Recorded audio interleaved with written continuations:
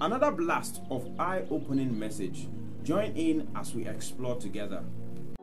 Welcome to Apostolic Sermons TV. On this channel, you're going to be getting soul-lifting messages, prayers that will help you grow and mature spiritually.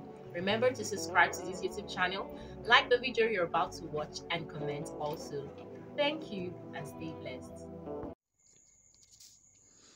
Our esteemed viewers, the message you're about to listen to is designed to revive spiritual dryness and to restore hope and intimacy with the Holy Spirit. They paid a price that have pedestaled women on the heart of God. The guys came, looked at the sepulchre, did an examination and went to their own home. The woman that came to give them the information that the body was not there, that means she saw the situation before she went and told them, and then they came to inspect, and then they left, and that woman still remained. And she was weeping. It's not as if she could do anything about the situation. But you could see the depth of loyalty that this woman had. And whenever we teach the sisters, and we teach about the story of Jesus, and the place of sisters, they are the loving ones. But today, how much love is in your heart for Jesus? The sisters were the loving ones. They loved him deeply. How much do sisters love God today? Well, that's for another day. Give me my scripture. But Mary stood without at the sepulchre weeping. And she wept and stood down and looked into the sepulchre. And seeth two angels. The thing that she now saw at this point, the people that came for inspection did not see. When she wept, and when she looked, her weeping had to stop, because she saw the image of two entities. Two angels were inside that place. They concealed their presence to the other guys that came for inspection. Don't worry. Which month will we dedicate for revival? We'll dedicate 1 month for revival to teach about revival and celebrate it. That is the month that people's eyes will be open. We'll be teaching like this. Just like she looked into the sepulchre and then she discerned. Your eyes will be open in the name of Jesus. See two angels in white sitting. The one at the head and the other one at the feet, where the body of Jesus had lain. Next verse. And they say unto her, Woman, why weepest thou? She said unto them, Because they have taken away my Lord, and I know not where they have laid him. Next verse says, and when she had thus said, she turned herself back and saw Jesus standing, and knew not that it was Jesus. Now this is the woman so heavily burdened about the fact that they have taken away her master. It did not occur to her that he rose. So that was not in the picture. Her heart was sealed to that understanding. And so even though she saw the angels, she knew that they were not normal kind of creatures. But it didn't yet occur to her that Jesus was risen. And the woman said, Why are you weeping? The angels told the woman, Why are you weeping? Because the situation on ground here calls for rejoicing. This is hardly the emotion that is expected at this time. But she was still totally devoid of understanding. And then she decided, she felt as if there was life behind her. You know that feeling you have, all right? And she turned to look, and she saw Jesus. But you know what? Jesus had manifested in the form that she could not recognize him. He hid himself from her, even from loving ones. This monarch, he will hide himself. He wanted to see the depth of her love for him. So he came and manifested as if he was a passerby. She could not discern that it was Jesus. Do you realize that at that time Jesus did not want to reveal himself to her? So even though she was crying, she was doing the right thing. She was looking for Jesus. She was shaking. She was weeping. She was doing all the things we normally do when we want to seek the face of God. But you see, except God wants to reveal himself to you, your attempts cannot be good enough to deserve a response. He was standing there, but her ability to discern him was taken away from her. And she wept. In fact, she made a statement. I'd like you to see that statement. So the first thing I wrote in my script here is that a spiritual disclosure depends on his willingness. His willingness is not whether you are willing, it's about him willing. Do you remember that guy that was brought someone for prayer and he said, if you will, you can make this one well. If you will, you can show yourself. If you will, hallelujah. Now, so my question is this: in seeking the face of God, what are the things you can do to make him will? Because it's dependent on his own willingness. If not, he will manifest in a way that will hide him. He's there, but he will not give you the capacity to understand the things you need to understand. Like in our own case, she could not understand that he had risen. Her heart was closed to it. It is only if he puts that understanding in her that she can understand it.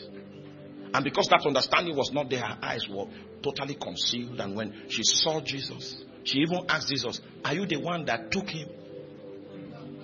It is possible for you to accuse the one that came to bring you salvation, just because the eyes of your understanding are not enlightened. Do you realize now why Paul says, I pray for you? Why am I praying for you? That the eyes. So the next time you have a mighty prophetic disclosure, it's not because you are a great man of God. It's just because he had mercy and decided to what? To enlighten. So after every time you move in the power of God, after every time you move in the prophetic grace, every time you move in a stream that blesses people, you go back to your closet and say, hey, you agreed today. You were willing today. Thank him for his being willing.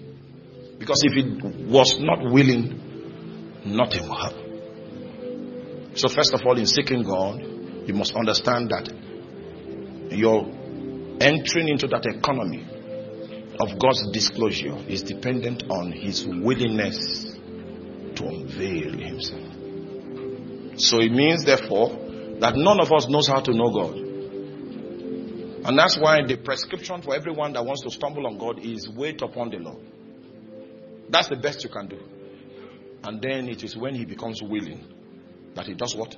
That he shows himself. If people give you a name in ministry, don't accept it. If they call you the healer, don't accept it. If they call you, many of you, except they address you properly as the one with the ballistic missile, you will not come out of the vehicle. You'll be waiting for the right name to invoke the virtues. If they have not mentioned that name, you won't. Like there was a man. They mentioned all his titles. The only one they forgot is JP.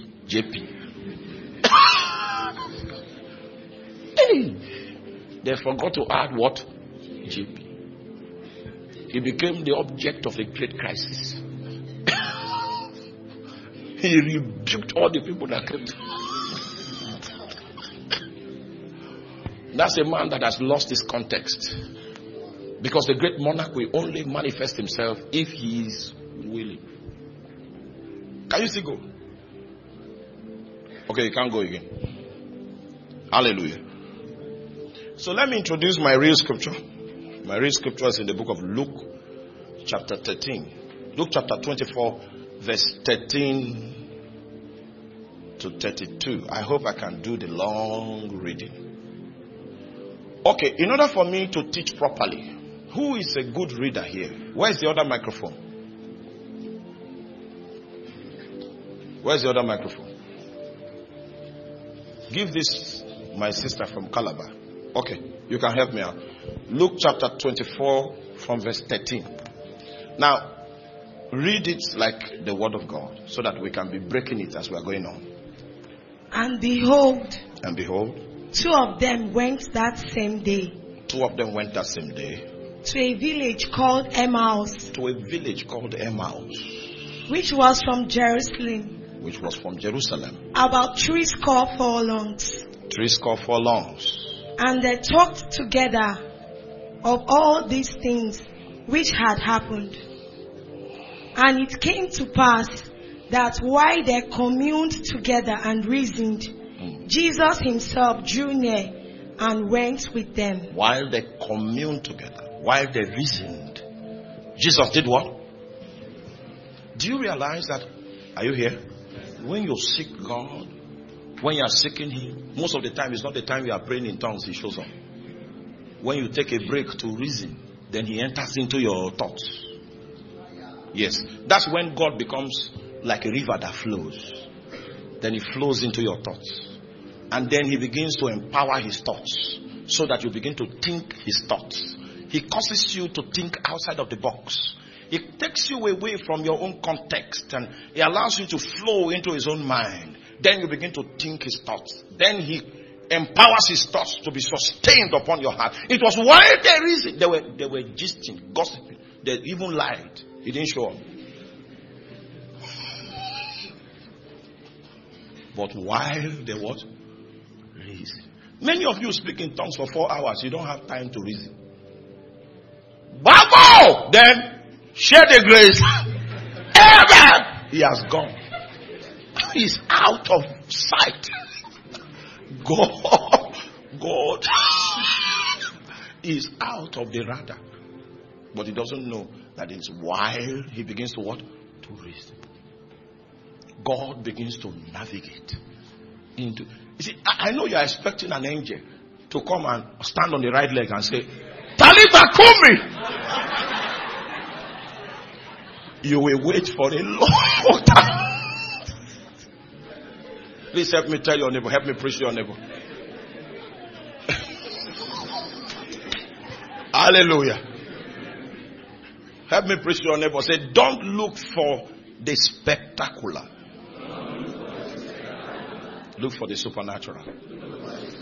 Now, this is how the supernatural is. The supernatural looks like natural, but it doesn't have a source in natural. Many times when I get a word of knowledge, I test it before I present it.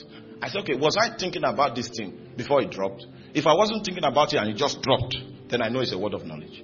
Because it is natural, because it's a thought. But I wasn't thinking about it, so it didn't come from me. It's super. What? So the Bible says while they were reasoning, it was their own reasoning. And then he joined them. To take them beyond their reasoning. To take them beyond their own articulation. To take them beyond the things they have learned, the things they were taught, the things they knew, the things they observed, the things they experienced. He takes them beyond it into his own context. It was while they were what? Reasoning. I found that these are my own personal, it's not a standard, it's an experience. I found out that if I prayed for long and I want to hear God, I leave the quiet place. I can't hear him in the quiet place. That's not you, that's me. I want to move to a noisy place. Those days in Lagos, there was a place called Orile. You will see all kinds of vehicles with passengers almost kidnapping you to enter their vehicle. When all those horns are blaring and I'm there, there will be enough distraction so that if he breaks through that distraction, I know it's it. While they reasoned, he did what? He joined himself to them. Yes, go on, sister. But their eyes were holding. Sister Gift, when you finish praying, take some time to reason. If you don't operate that way, you are going to follow the counsel of men and not the counsel of God. It's very easy for you to be manipulated. But if a man is going to be strong in the spirit, he needs to know the manifestations of the God that hides himself. He doesn't come loud most of the time. When you see that Paul was saved on the way to Damascus and it was a great light that came upon him, that's spectacular. God, spectacular is a rarity in God. The base, the platform of God's operation is the supernatural. He does something that is within the context, but the way the thing came was not by man. It is supernatural, not necessarily spectacular. For those of you that have had spectacular experiences, you are not likely to have more than 5 spectacular experiences in your lifetime. Because I studied the Bible to see how many spectacular experiences Paul had. It was only 1. So that's a rarity. And you cannot build your Christian life on a rarity. The most terrible thing that happened to the church is that a group of young people rose up and they began to present the spectacular as the ideal. One came and brought a feather and said, while he was praying, this feather appeared. I knew that the sons of Belial, they have visited our generation again. A presentation of the spectacular as the norm. We should look to the spectacular. It was a journey beyond the regions that grace can support. Every time the spectacular took place, it was not by the faith of men. It was by the sovereignty of God. When you hear that Philip was taken from that place where he baptized the eunuch and was found in the regions of Azotus, it was not because he prayed in Chinese tongue. It was not because he prayed in capital letters in tongue. It was because of God's sovereignty. God sovereignly decided to take him from that baptismal site to the city of Azotus. It was not an act of faith. It was not an expectation.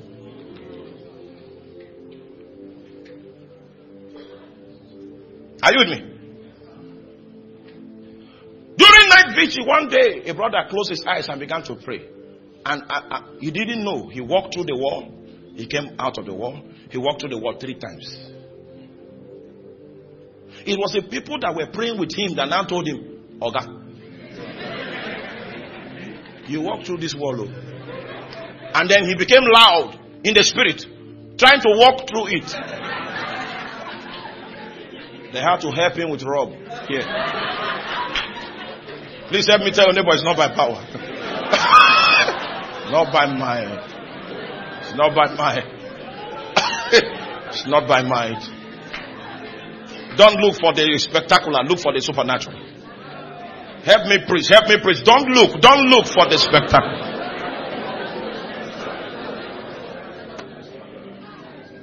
Some Christians, they were the ones that inherited the ministry of the missionaries that brought the gospel to their village. And during the labors of that man, the man built a small church, a lighthouse in the heart of the city. And it came to pass. About 35 years later, the government wanted to make a road through that city. And the people, the surveyors with their theodolites, when they came through the environment, it was where the church was standing. They said the road has to pass. You see, you don't understand. The road is in the midst of a vast land. When they were manipulating the theodolite, like this, it was where the church was standing that they said, this is the original place where the road is. They went to the government, complained. The government said, no, that's how it's going to happen. And then these guys were praying in the night. And the Lord spoke. And the Lord said they should march to the place where the building was and don't look back. And they marched there. And when they got there, they began to speak in tongues. And the Lord said they should put their hands on the building and they should push it. As they were praying in tongues, they were pushing the building began to move. So they took the building to the last end of the land. The next day, when the people came with their theodolite and their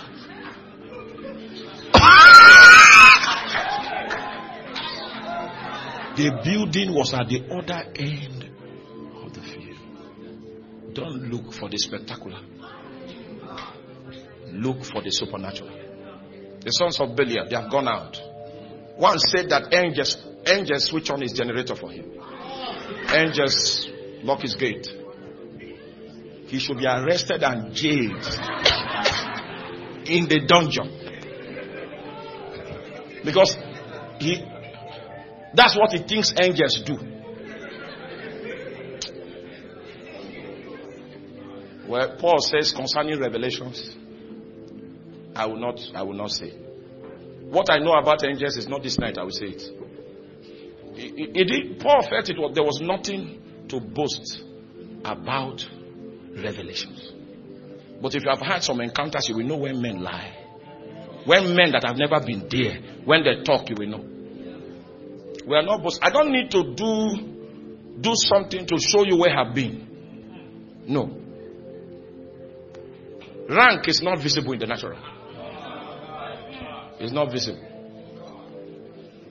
It's not visible in the natural. Yes, listen. Go on. But their eyes were holding that they should not know him. Now this God that hides himself, he has joined himself to them. But what did he do? He ensured that there was a veil. So it means that God can restrain you from insight. There's a scripture that God can keep closed for 1,000 years. Don't you understand what men like Paul said? He said, these things has God revealed to his holy apostles and prophets at this time. That means the revelation existed. But he concealed the hearts of all the prophets until the first generation of apostles came. And what was that mystery?